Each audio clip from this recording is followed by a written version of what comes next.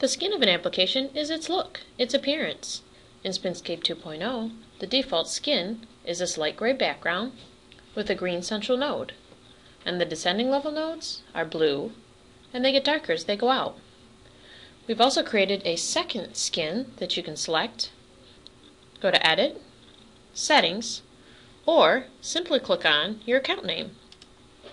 In the application settings, this first option is skins. Right now Fratria is our default skin. When you change it to Irbis, it lightens up your colors. To change back to the default, again, you can go into Edit Settings or click on your username. And in the application window, select Fratria. And there you have it, a quick lesson on setting your skin in Spinscape 2.0. For more information or to begin using the application, please visit us at www.spinscape.com.